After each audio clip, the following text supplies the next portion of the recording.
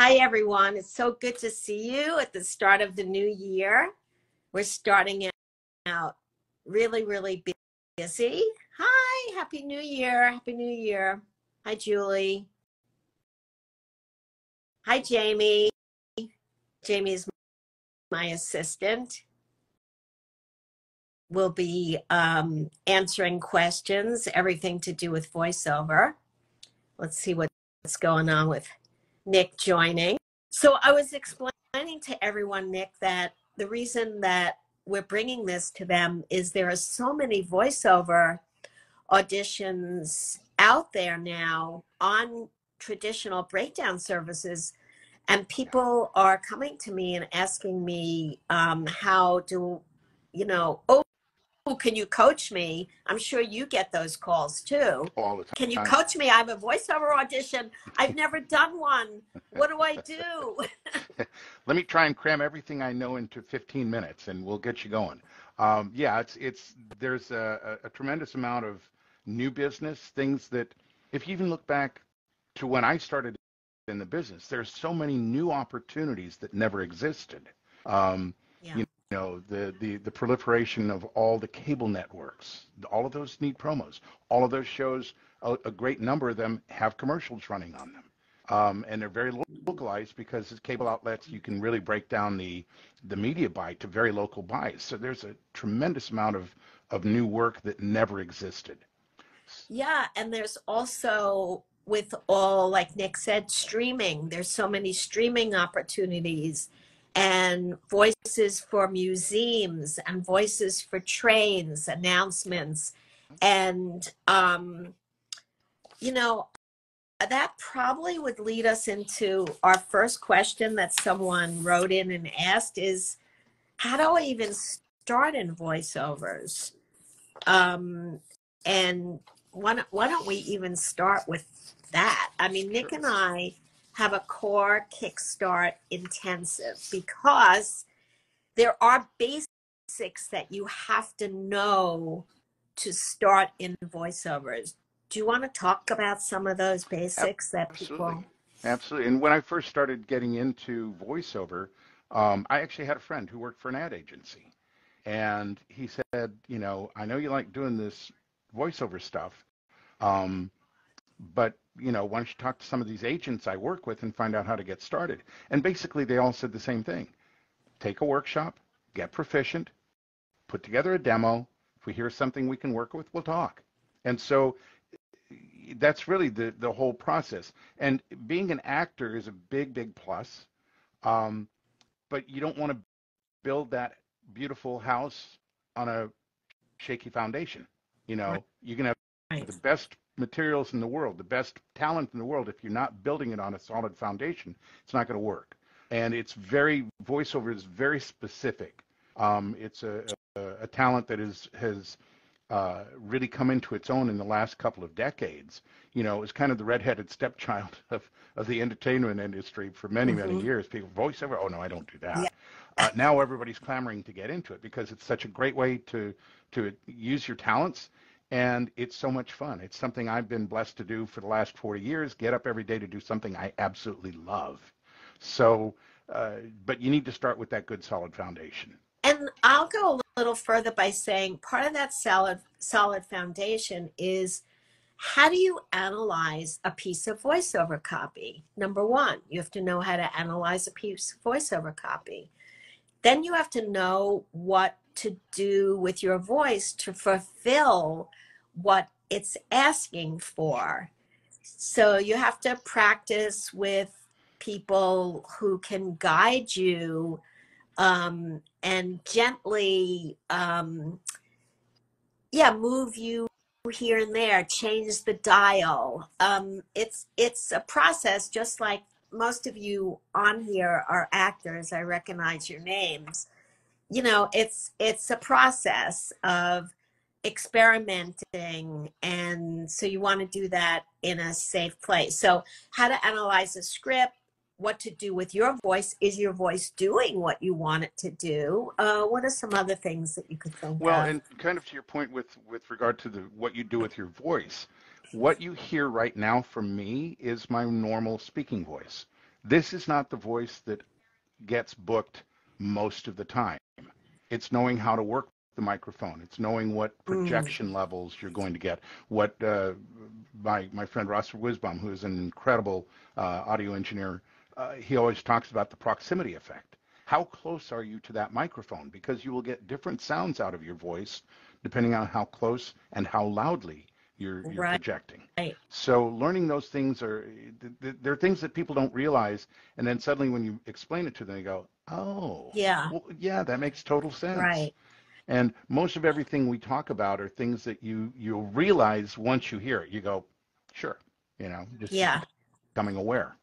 I always think of the microphone actually as a relationship. So, yeah, you can also, we'll experiment with that too. Um, Not only close, loudness, softness, intimacy, but an attitude that you talk, are you talking directly towards the person? Are you talking beyond the person? Yeah. And so the mic is a relationship too. There's also a certain timing and rhythm in voiceover that's not as natural for, I'll give you one example. I just paused. That's a normal everyday pause like on camera, but in voiceover your pauses can't be that long. They have to be condensed. So that's a good example. You know, it Rhythm. it has to do with the intent of what you're trying to say, and then getting it to fit within that time parameter we're given. You don't want to skip those beats. You don't want to miss those beats, but you have to learn to condense those beats. Exactly. And there's life in those beats. And, we'll talk about also when you're ready how to edit and not over edit. There's that when you hand in your submissions, send in your submissions. Yeah. Yeah. when So, when producers and casting directors and clients are listening for things, one of the things they're very aware of is if something sounds too perfect at the audition mhm, stage. It means you've worked it to death, you've edited it like crazy. This is not broadcast quality you're sending in. This is to give them an idea of what your interpretive read is like. So when they hear something that's too perfect, they get very nervous about hiring somebody. How many takes was this Frankenstein together between? How long did it take them to get there? Because bottom line is when you show up to a studio or you're linking up with a studio on your Source Connect, time is money. They don't expect you to get it in one take. Please don't put that kind of pressure on yourself. Because if they did, we wouldn't have editors. You'd walk in just like a trained monkey, you'd push the little red button, you'd record, you'd say your stuff, you'd hit the button to stop, and you'd be done. They don't expect it in one take. But if you're getting upwards of 15, 20, takes, now we have a problem. You're either miscast or you're too nervous. In the beginning, nerves will always figure into it. Just give yourself plenty of time, arrive early, settle in, get comfortable, and do yourself as much of a favor to de-stress before you go into the booth and do your job. but you told me a story once about what happened to you once, and I know from casting sessions where I send actors that especially if it's radio, they'll have you do many, many, many, many, many takes. And it doesn't mean that you're doing it wrong. They just want to cover themselves because it will cost, because there's different variations of how they can go. Sure. And it will cost too much to bring you back. I mean, you had that Oh, experience. absolutely. They flew me to San Francisco. This is before ISDN and Source Connect and things like that, where you could do things remotely. So they had to fly me first class from LA to San Francisco. They had a car waiting for me, drove me to the studio. 14 seconds a copy. We are doing two TV spots, but the scripts were identical, so they were just going to slug them into both. 76 takes later. And I'm going, oh my God, what am I not getting? What am I not getting? We get done and the director says, yeah, go ahead, you guys go on upstairs, and I have a couple calls to make, I'll be right up there. So as I'm going up with the engineer says, great job. I go, great job, 76 takes. He goes, you don't get it. They usually do triple digits. They're going to have every possible permutation of that read in the can before they release you, because they're not going to spend the money to bring you back up here for a pickup. And even in today's market, where you can do things on a direct connect with Source Connect and whatever, they still have to pay you a session fee. They're not going to pay you a session fee for a pickup. They're going to get everything they possibly can. Had I known that, I would not have beaten myself up in the booth so much thinking, what am I not getting? But just understand, until they push that talkback button and say, Nick, you stink, get out of my booth, you're fine. Right. It's not always about you. Someone's asking about, in the auditions, mouth clicks, and I'll add dry mouth. Is that okay? My answer is no. There are ways to edit those. There are ways to avoid them. First of all, recognize that you have them, which is a great thing to do when you take a class, for instance, our car Kickstart. And then there are ways to edit them out without over editing. Would you like to add to that? Because it is not okay in an audition. No, because the audition is going to give them an idea of what they're going to get at the session. And if they hear something problematic, like a lot of mouth noise, they will not hire you, because they won't take the time in post-production to remove those clicks and do that. And if you do remove those clicks to send them, just be careful. Because again, what walks in the door, if it's not what was represented in the audition, just like a headshot, if you Photoshop the living daylights out of your headshot and you give them the headshot as you walk in and they go, when's the person in the photo going to show up? Probably not a good idea. So there are things you can do to mitigate them, though. That's what you really want to do, is get rid of the problem at the source. If it's, I know sometimes it's horrible to say, if you have bad dental work, get it corrected. This is your livelihood. Spend the money. But if it's just simply things like, just remain hydrated. I've got my water right here. You always, drink plenty of water. Avoid things that cause those mouth clicks and whatnot. Don't drink coffee first thing, and I know that's a hard thing for people not to do.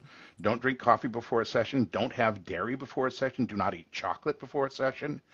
If you do find that you're getting pasty and you have mouth noises, water's not going to help you yet. Not now. It'll take an hour and a half for it to hit your system. Apple, So, though. apple. People say apples. Yep. Apple juice or a bite of an apple. What it does is, apple juice is actually more the viscosity of the natural fluids in your mouth anyway. So it's going to replace water just washes those out. So that's not going to help. But take a bite of an apple. It'll stimulate your salivary glands and it'll re-lubricate your mouth. And then you don't have that problem with the mouth clicks and all of that stuff. But when you're working a mic really tight, wow, you can see them as little spikes on your waveform. So little things like that can help. There's sprays now. Voice I'm starting to collect a list of them.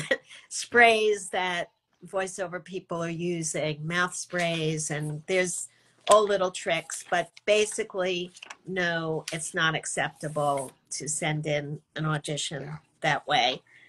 Someone's asking about a reel. How many spots to make a decent reel? And Nick also, besides being a fantastic voiceover artist and teacher, he produces demos, really great demos.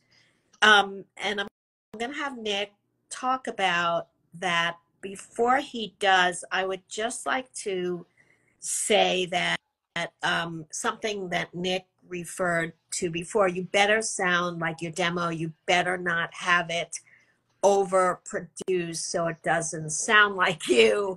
And Nick, take it away. And regarding that, and how many spots. I know as a casting director, I listen for a few moments. Yeah, you don't have time. The industry standard pretty much now is 1 minute on a commercial demo reel. In that minute, what you need on there are as many things as you can get to fit that show your range. And not everything you do, but the things you do 90% of the time. Because the demo will be used to sell you in place of an audition sometimes. And I've booked plenty. Last year, I booked 40 some odd videos for the 75th anniversary of NASCAR. I never auditioned for it. My demo was submitted by the uh, production company that I was working with.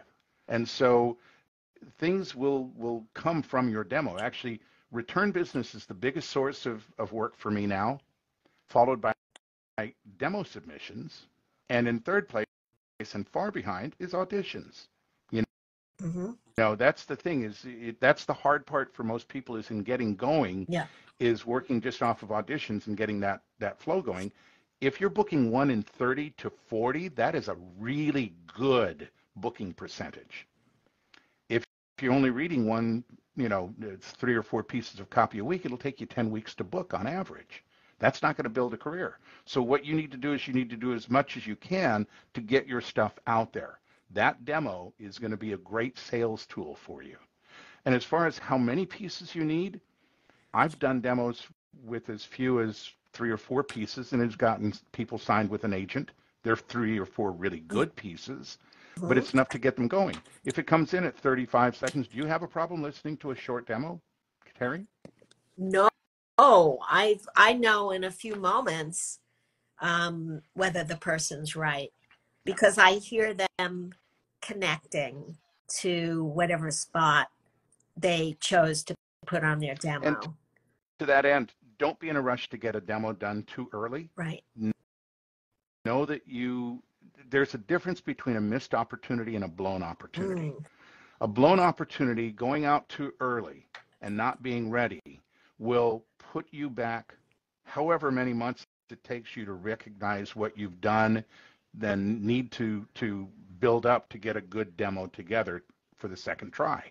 Mm-hmm. Save your time and money. Do it right the first time. Don't be in a big rush. And the other thing is, don't overproduce your demo. Right. You can hide a number of, shall we say, weaknesses in the mix. And these really highly produced demos are wonderful and they cost you a fortune. And the problem is it also raises the expectation level of the person who's hearing your demo. You better come in with, sparklers and everything flying when you walk in to do your job. Otherwise, they're going to be grossly disappointed. I would rather uh, not necessarily lower their expectations, but not raise their expectations and have them be pleasantly pleased with the end result when I walk in the door and give them what they're looking for. Yeah, and I know when I hear a demo, if it's too slick or overproduced, I don't trust. Who is this person? What do they really do? Because it's obvious that it's highly produced. In fact, the trend now in demos is for them not to be so slick and not overly produced. Well, and stay away from things that people obviously know you didn't do. If you do Yeah. Mercedes-Benz, everybody knows John Hammond's been doing that for years. If Mm-hmm. you want to do Kaiser Permanente, everybody knows that's Allison Janney. A lot of people, a really, really great piece of copy, anybody can do. It's taking the stuff that's so and making it saying that, oh, well, this person's got some chops. And also if you have a really highly produced demo and nobody's ever heard of you, it screams demo. Your demo should actually sound like it's a compilation of spots you've actually done. And so when you do things that are so obviously not your work, but a demo, that works against you as well. So, Right. And someone's asked, and it's a really good question. So, you start doing voiceovers, and oh, by the way, Jamie, there are some people who are interested in our core Kickstart workshop because they want to get started right away. Can you put a link in there? We're due to start next Wednesday, January 17th, but there's a few people who can't start until the following week, the 24th, so we might put it off 1 week. But Jamie will put, if you're interested, get in touch with us. She'll put the link for the workshop. I will say that we made it through, we condensed our core Kickstart intensive. We used to draw it out, and we like looked at the industry and we said no. And we made our core Kickstart an intensive, 3 weeks, 3 short sessions, so comprehensive, a chock full workbook, and extremely affordable, because we don't think it's fair at the very beginning when you're jumping in to see if you like this, and most people fall in love with it, to charge a lot of money for it and draw it out. So Jamie she'll put that information. It's basically www.voiceprintwest.com. So what happens when someone's stuck? You know, they have their demo and they're auditioning, and like, what advice would you give someone to get through those rough patches? Well, several things come to mind right off. Is one, I know it's going to sound so silly. Don't ever give up.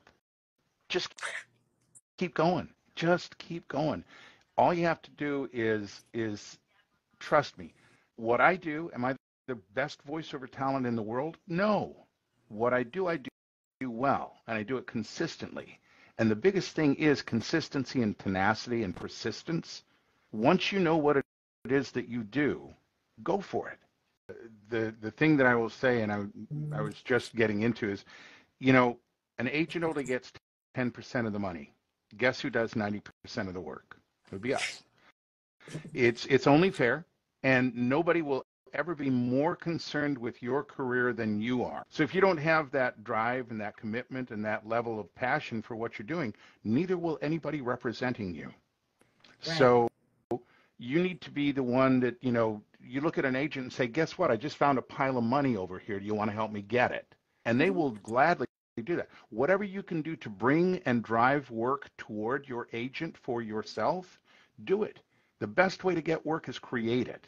You know, Absolutely. when Absolutely. I have a client that I've been working with for 27 years, and it all came out of a phone conversation 27 years ago, and they have to, you know, I don't call looking for work. I call looking to help, offering my help. And I told this Yes. producer, I said, look, here's the deal. I do voiceover. You find yourself in need, let me know. I'll be more than happy to get, you know, the audition back to you. You can run by the client, get everybody on the same page, and we move forward from there. She called me about a week, 10 days later, and she said, hey, what would it cost for you to do a VO for a demo that we're submitting to the Department of Defense for a bid? I said, well, it's a bid. That's an audition. I'm not going to charge you for that. She said, well, it's a half hour finished record. We have to submit an entire, you know, program for them to assess. I said, okay, still an audition, but here's the deal. You get the bid, I want to be the guy. 27 years later, I'm the only guy that they worked with. So when you're on the phone to a client direct, you're in a field of one. Nobody else is competing against you at that very moment. You're the one setting the pace and the tone and building a relationship. I don't care what anybody says, this is still a relationship business. It's just a little more detached on making the relationships the way we used to. It's a different way of doing it, but still relationships. I agree. Also, that reminds me, yes, actors, voiceover artists, you should feel confident presenting your what you can do for us. And I love that way of looking at it as a casting director, because I'm always searching for one thing or another. So if you are confident that you have whatever you have and you're just presenting it to me, when you need this, I'm here for you. I can come through for you. And I just think it's a great attitude change if some of you are feeling that you don't want to bother people, or that you shouldn't be marketing yourself. Yeah. It's No, I think Yeah. A lot of times people, there's a fine line between being a pest and being assertive. It's I oftentimes draw the parallels to what we do to dating. You know, Oh, how so? well, oftentimes, people are always looking for the perfect agent. It's like, no, it's a process. You know, you don't marry the first person you date, although some people have, and they've had wonderfully successful relationships. But just know that it's a process. Sometimes you go, well, yeah, certain things I am attracted to, other things, kind of deal breaker. Um, and then eventually, sometimes you get into a long-term relationship, and then you suddenly wake up one day and you go, this is no longer working for me. I've left agencies after being there for a decade for various reasons. And so things change. So don't be afraid of the change. Always be aware of what's going on. But it is very much like that. You don't know until you've actually kind of lived in the circumstance for a little while to get a sense of it. And don't be timid. Don't be aggressive. Life is all a balance. Find out what it is. It's an agency relationship with your agent. Know who works for who. They work for you, not the other way around. Doesn't have to be antagonistic, but don't let them feel like they are doing you any favors. You don't get 90% of their money, they get 10% of yours. So always be aware of what those things are and keep it in a good balance. Moderation is, somewhere along the line got to be a dirty word, but it's actually a pretty darn good way to live. Yeah. Well, I think we've really gone over a lot how to start in voiceover. First of all, we established there are so many opportunities. Um, we can start you out. Nick and I have started out many people in their voiceover careers, and they've launched their careers and they're out there working. Why not you? Yeah, So, absolutely. There have been people that I've worked with that when I first started working with them, I thought, wow, they've got a lot to learn. And son of a gun, if they didn't prove me absolutely, I won't say wrong, but underestimating them because they got out there and they did the hard work and they followed their dream and their passion and overcame what I thought were obstacles, but actually ended up being the very things that they embraced and got them further. So, I am by no means, I don't know everything, and I'm always willing to learn from the people I work with. And some of you guys have taught me some really, really great lessons over the years. yeah, you mentioned change. This business is constantly in change. I have been changing with it for years and even presently. Very important to be aware of the changes and be willing to change.